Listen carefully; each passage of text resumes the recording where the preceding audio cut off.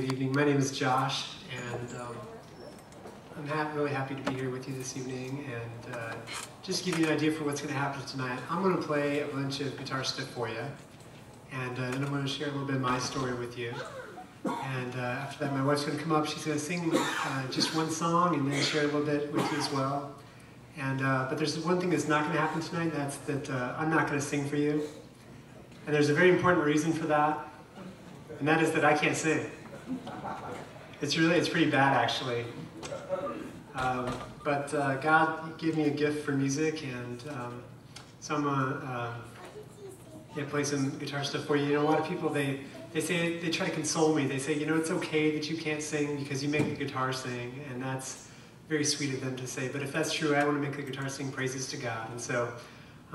Some of the songs I'll play will be some hymns, or there's some folk stuff, all sorts of different things. My dad is actually, he taught me to play guitar when I was 6 years old because he was the pastor of a little church and he needed a worship team, right? So what else are pastors' kids for other than to do the work of the kingdom of God, I suppose?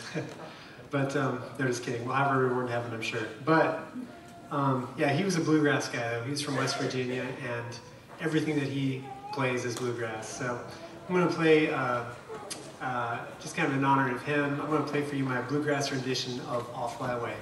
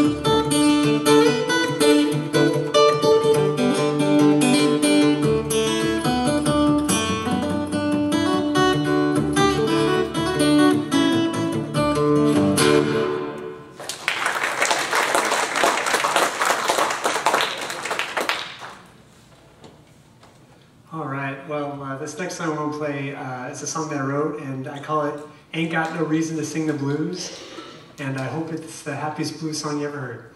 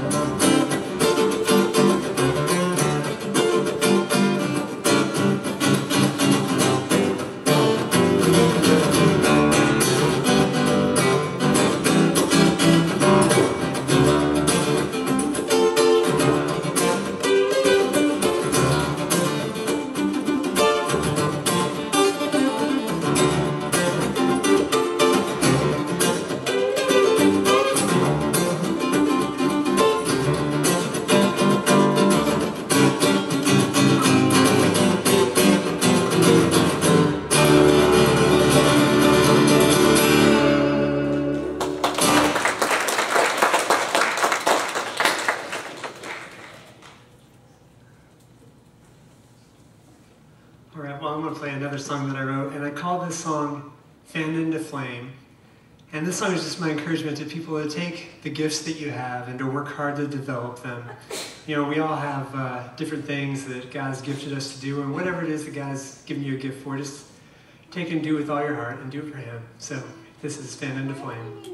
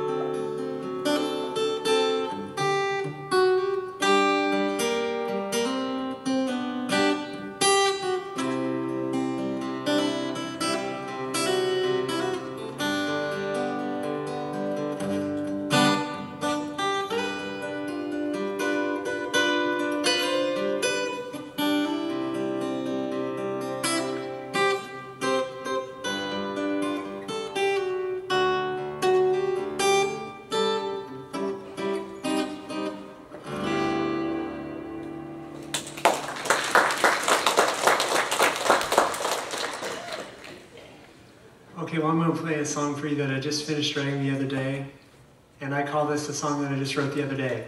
So, it's kind of a working title.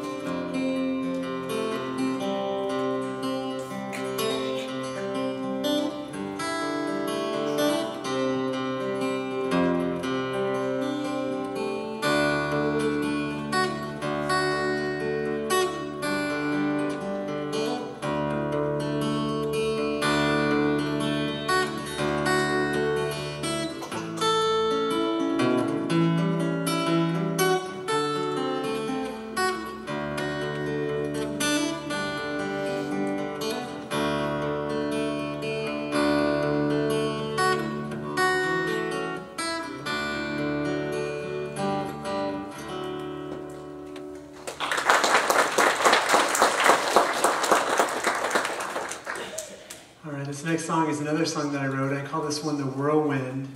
And it's what I envision the soundtrack to be, to the scene, if you will, in the Bible when Elijah was taken up to heaven. And so a lot of times I call it, the whirlwind / Elijah's wild ride. So I always tell people, if you know the people making the movie about Elijah, because they're going to make one pretty soon, right? You think about the biblical stories, it's got to be due up. And so if you know the people making the movie, tell them about me, because I got the soundtrack already done. So that's how I'm going to get famous someday. It's going to be great. Yeah, this is The Whirlwind.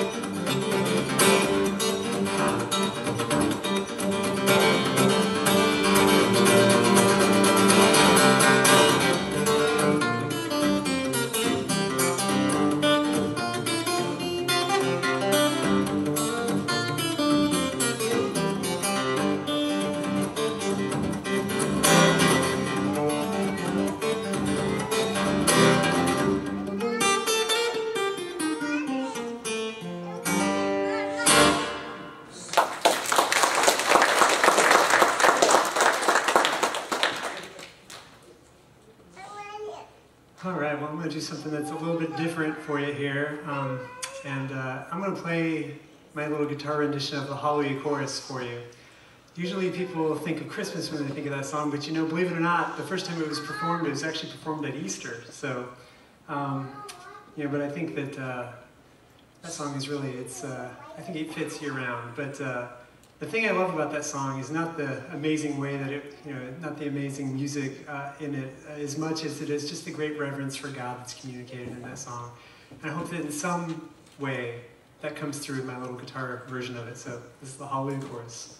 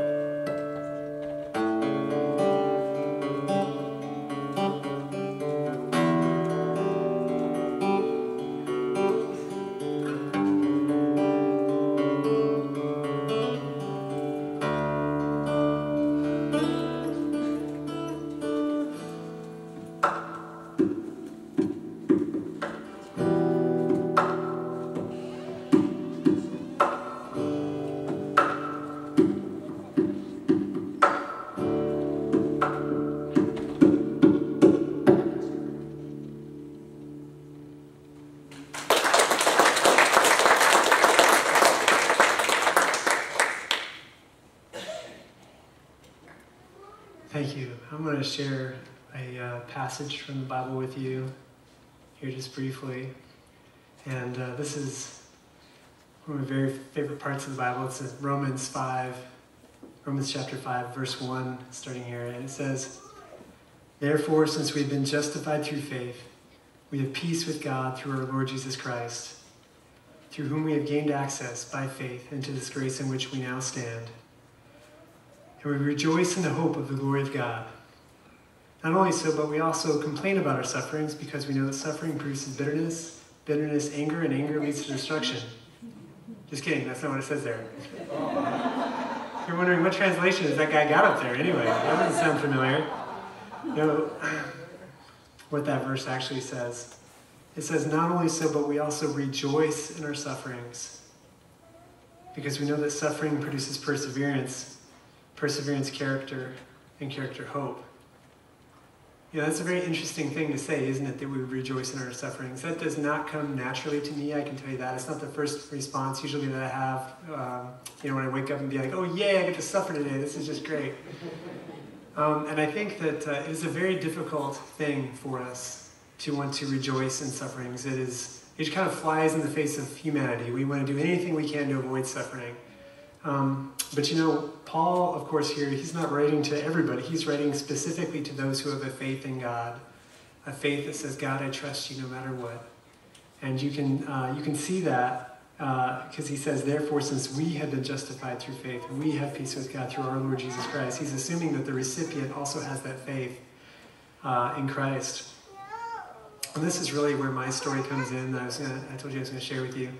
My dad is a pastor, actually. And he's been a pastor for 40 years.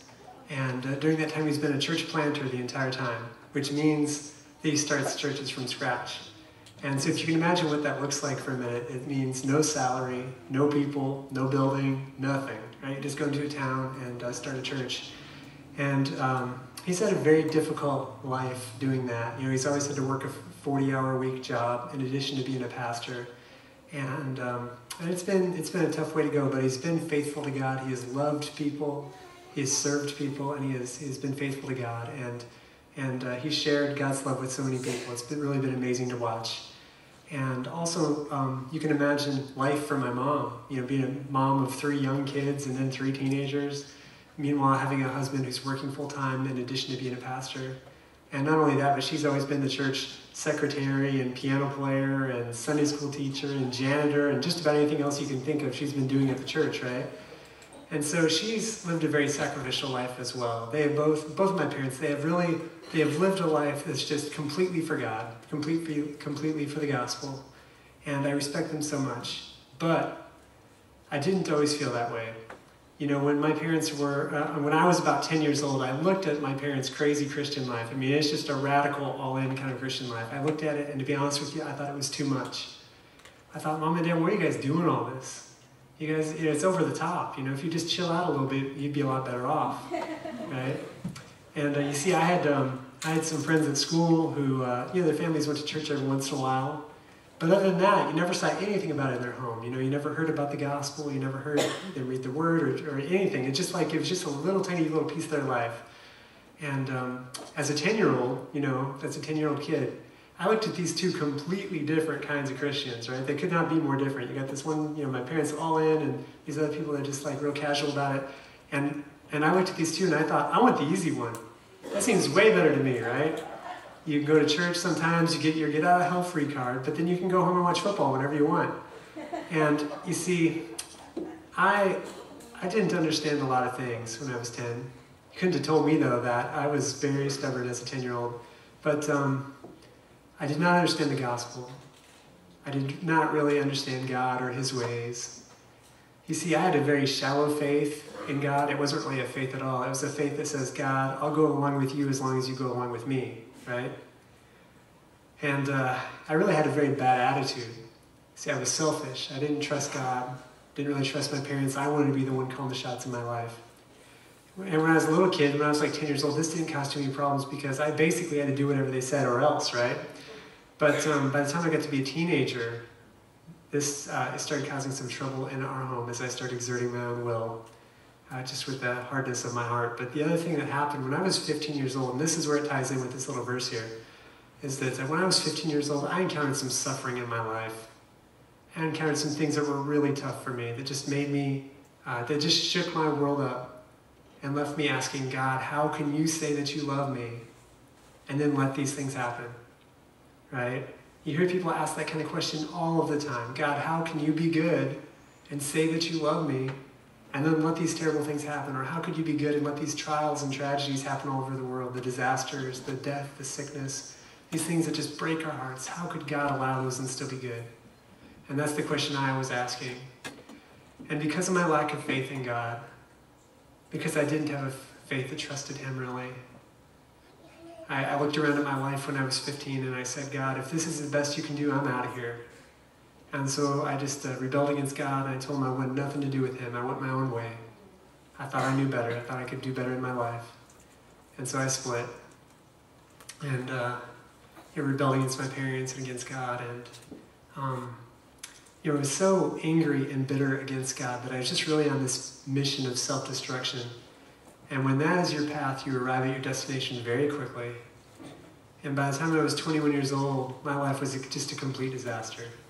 I didn't have any relationships with anyone I'd ever known before. I was lost in this world of criminals and drug addicts. And I was so in bondage to my addictions that I could not quit no matter how hard I tried. And those addictions, they wreaked havoc in my life. My relationships were a disaster. I was homeless for a time. I was in and out of different living situations. I couldn't hold down a job. My life was just a big wreck. And there was this night it was just almost 15 years ago now. And I remember it because I'd been staying in this house with these drug dealers for a time. And usually there's people coming and going all of the time. There's just tons of people there at this house. But this one night, I was there all by myself. And because of that, I was forced to be sober for the first time in a long time. And that night, in my sobriety, I was thinking about my situation, the hopelessness of it. You see all these things, my addictions and all these things, they were like the outward symptoms of an inward sickness. Really, the sickness was just, I felt such guilt in my heart. I was so ashamed of myself and this person I'd become. I thought, how could the little boy that I was become this monster of a person that I am now? I was just so deeply ashamed. And, this night, I was just so broken. To be honest with you, I considered taking my own life. But I had what I believe now to be a Holy Spirit moment when I remembered that gospel that I'd heard preached growing up so many times, the story about this Jesus that would offer second chances, this Jesus that would forgive sins, that set the captives free, that even offered the dead man new life. And I just wondered in my great despair that night if he could still forgive me. I had known the truth of the gospel and I'd walked away from it. I spit right in Jesus' face and I knew it. And I wondered if he could still forgive me for that. And not only that, but there's all those things that I did that I'm too ashamed to even think of now. I wonder, could he still forgive me after all this? And so that night, I just got down to my knees in that drug dealer's living room and I just cried out to God with everything that I was. I asked God, please, will you forgive me for all this? I thought I knew better and I was so wrong. I've destroyed my life. I've made a big wreck of it. God, will you take me back? Will you I want to come and follow you now for real. I want you to be not just what I call my Savior, but I want you to be my Lord. I want you to make the decisions, and I will follow you wherever you lead. See, in that moment, I finally surrendered to him. I wasn't just looking for a way to get out of hell. I was looking for a Lord, a Savior, someone to rescue me from my life, someone to follow. And the beauty of the gospel is that because of what Jesus did on the cross, now someone like me can stand before God Almighty as if I'd never even sinned. Amen. Because the righteousness of Jesus is all God sees when he looks at me. Because all my sins have been washed away by the blood of Jesus. And he changed my life forever all in that one moment. He didn't just make me feel better, he removed my actual guilt. And that's an incredible miracle, isn't it? The best miracle Jesus ever did. He did some great miracles too, but to remove our sin, that is an incredible thing that he did. And I'm so deeply grateful for it. It changed my life forever. It's the greatest moment in the history of the human experience. Changed everything for us, all in that one moment. It's an incredible thing, the gospel. And that's why our family does what we do. That's why we travel around and share the gospel with whoever we can, because we have a hope in Christ that no one else can know apart from Christ. It is an incredible thing. You know, there's something really interesting about my little story here, and that's that when I was a kid, I did not understand the way that my parents lived, but I get it now. I really do. You see, they weren't trying to earn their salvation. They weren't trying to impress God with the way that they lived. They weren't trying to impress anybody else. They had been touched by the gospel. They'd been touched by the grace of God. And they realized that the only life that really made sense was to live a life where they lived their life as a living sacrifice for this great God who would not withhold his son from them. You know, every year that I live, I see more and more how the things of this world that I care so deeply about, they're passing away. They come to nothing. They're meaningless. Only a life lived for the gospel is a life well lived. And my parents, they got that. And I see it now, and that's the kind of Christian I want to be. And believe me, I'm a long ways from it. But it's a worthy pursuit. At the end of this life, it would be the only real pursuit that was worth it. There's one more thing I want to touch on about this passage here, and that's this idea of suffering. You know, before I was a traveling Christian musician, I was a carpenter. I can tell you that as a carpenter, it is very easy, actually, to take beautiful materials and make something beautiful out of those materials. With a little bit of training and the right tools, anybody can do it. But it's a whole different thing to take something old and rotten and messed up, something that's broken, something that looks like it's fit for the garbage, to be able to take that and restore it and make something beautiful out of it. That takes a master craftsman. That is an incredible feat.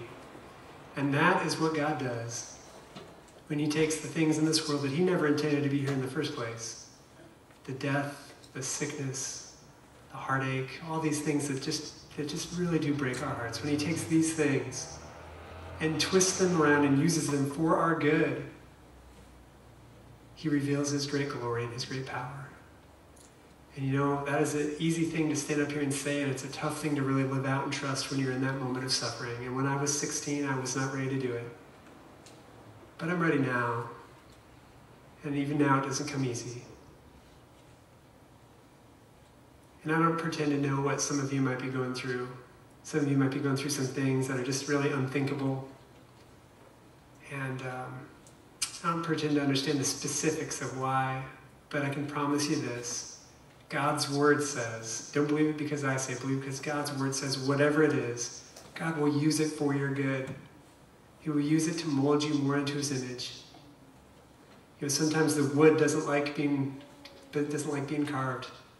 It's painful. Sometimes huge chunks need cut off, but that's the way it is with us. God uses that suffering in our life in ways that we can't even imagine. And sometimes we get to look back and see, okay, God, I understand why you did that. And other times we never get to see this side of heaven, why he's doing the things that he does. We can't understand sometimes, but we can trust him through it. He is good. Lord gives and Lord takes away. Blessed be the name of the Lord. My wife, Sarah's going to come up. And actually, I'm sorry, I forgot. She pointed out to me I was going to play one song for you first. And this is, I'm going to play one of my very favorite old hymns. And this is the hymn, When I Survey the Wondrous Cross. And whenever I play this thing, I always just think about God's great love for us.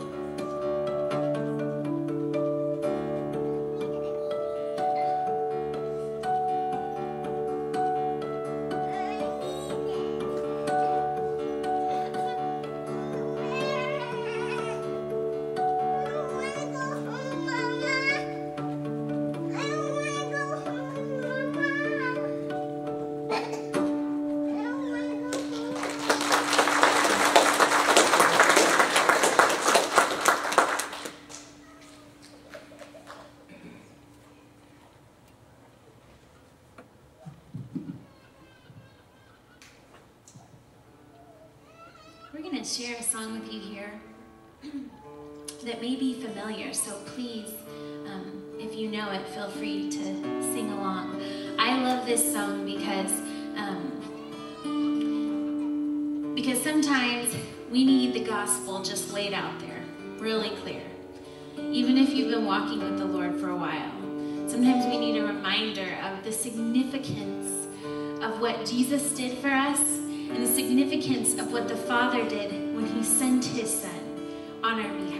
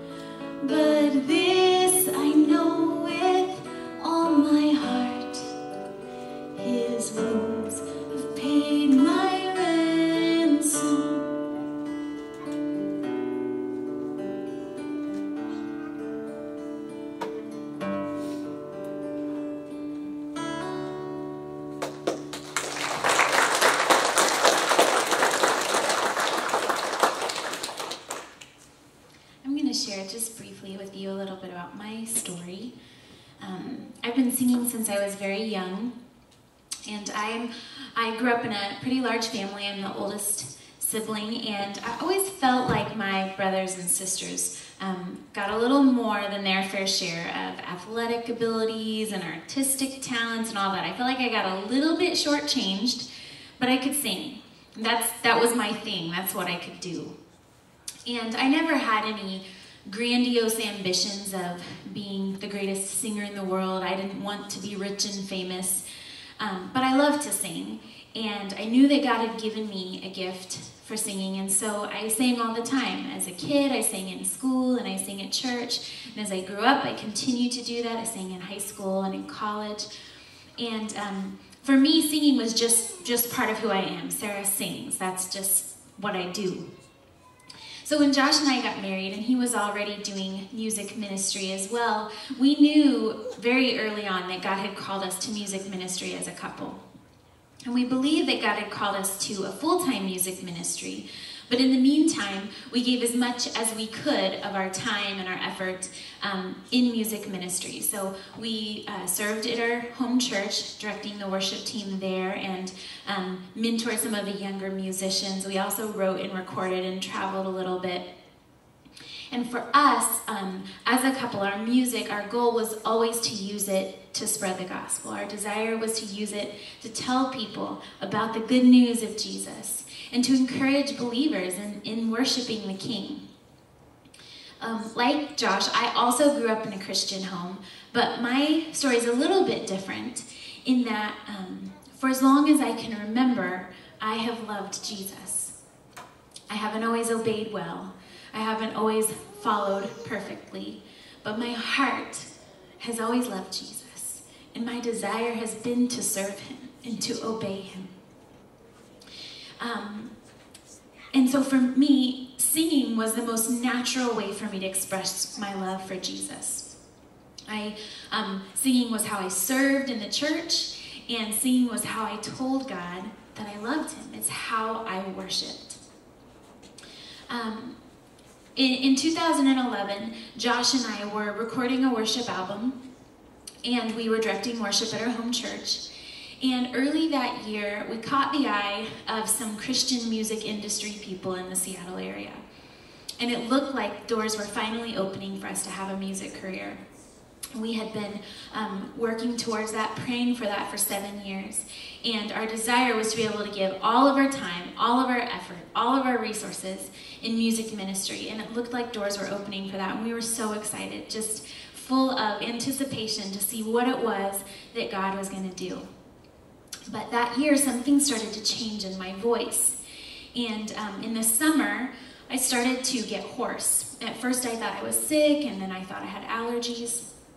But after several months of doctor appointments and specialized voice therapy, in January of 2012, my doctor told me that my voice would never be the same, that I would never be a singer again. I could no longer sing.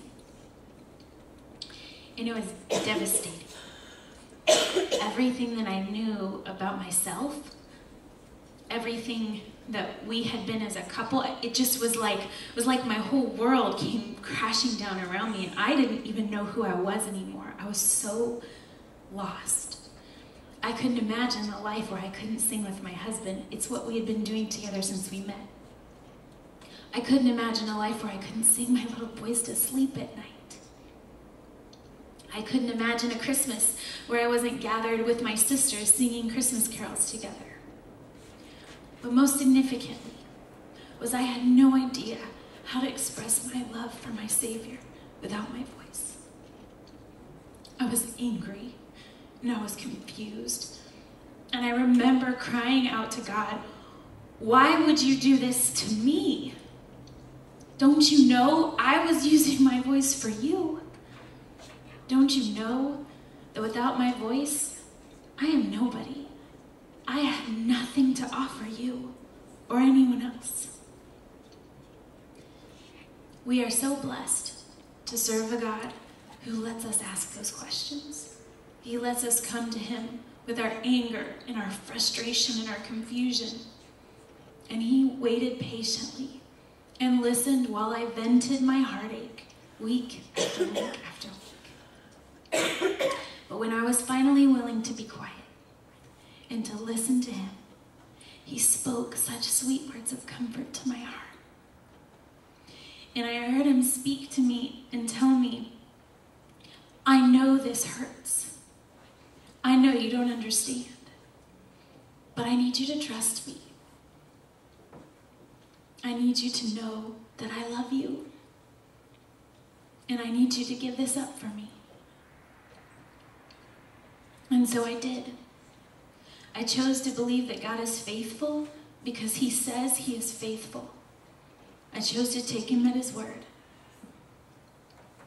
And what he did next was far greater than anything I could have asked or imagined.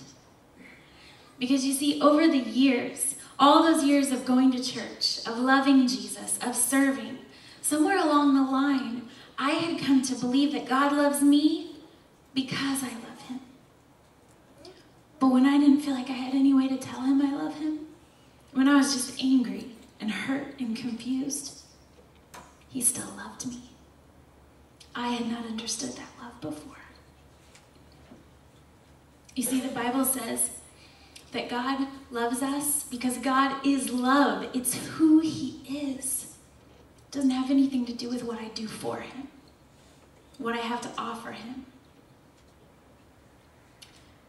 The Bible also says that we love because he first loved us. You see, I didn't understand that God's love for me wasn't conditional. It wasn't as long as I was doing what I felt like I should do. It wasn't as long as I had something special to offer. He just loved me. And there is nothing like that love. Of course, you know now the surprising end to my story, and that is that about this time last year, God chose to heal my voice. When I was first sharing this testimony, my story kind of ended a second ago. But God, in his great tendency to surprise us, he healed me, and I am grateful. I love to sing. But we serve a God who is a healer. He heals physical bodies, but he also heals hearts. And he saw a wound in me that I didn't even know was there. And he was willing to do what was necessary to make sure that I understood how big his love is for me. And I am so grateful. I wouldn't trade it for the world.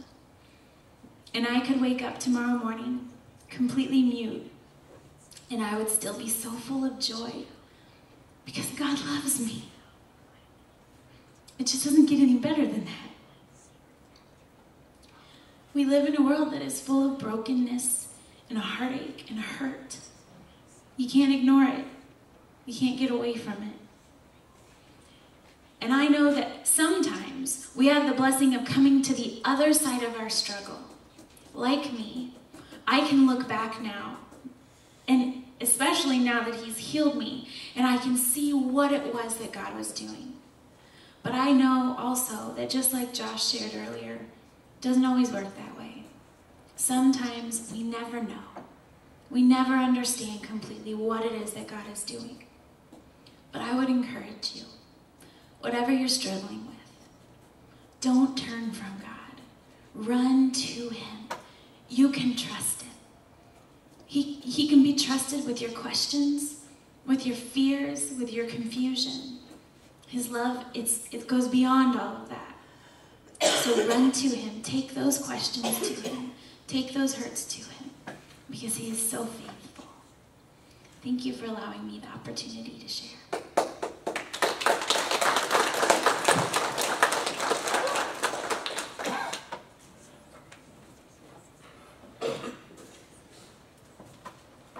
Josh said that he was blessed to be with us, but I think we've been blessed that he's been with us this evening, wouldn't you say? So, thank you for coming and sharing with us and sharing your talents and for what you do. They came from Woodland this morning. They're on the road. They're touring. They have their family with them, and this is their ministry.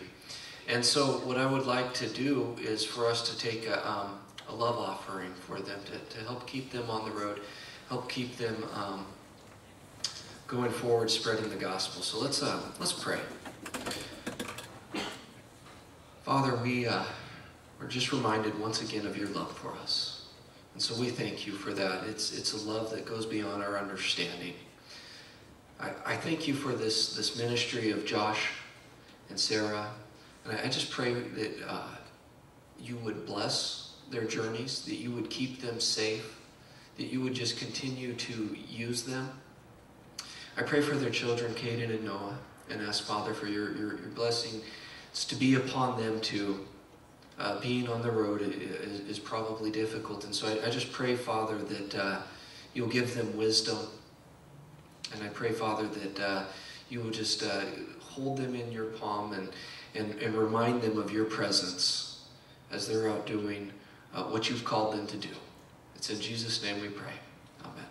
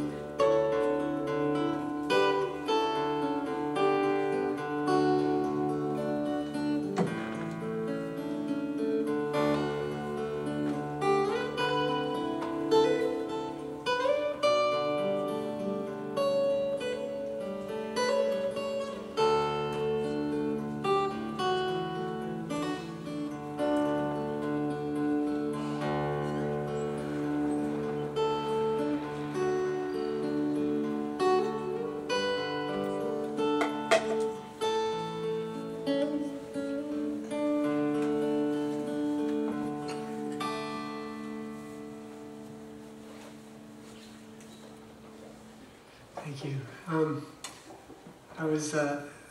Just want to again tell you all thanks so much for coming, and I hope that this has been a blessing to you. We do travel full time, and back there on our table we have little like prayer cards that have some information as far as our website and stuff. But if you would take one of those and stick it somewhere where you'd remember to pray for us, we'd really appreciate it. We encounter all kinds of difficulties, living life, just traveling all the time, and so. Discouragement is one of the biggest things that we struggle with. So if you pray for us, we'd appreciate it. Also back there, we have 3 different instrumental guitar CDs, and they sound just like what I did tonight, except there's no mistakes in the CDs. So, but those are they're all 2 of them are like hymns and worship songs like I played tonight with some of the stuff I've written, and one of them is a Christmas CD. So, and those are all just $10 and help us on our way. So, anyways, thank you all so much. And if any of you want to talk about the guitar, if you're a guitar player, you want to figure out how I did something, come talk to me. I'd love to talk with you about it. Or if you can teach me something, that's great too. That's even better. So thank you so much, and God bless you all. Have a great night.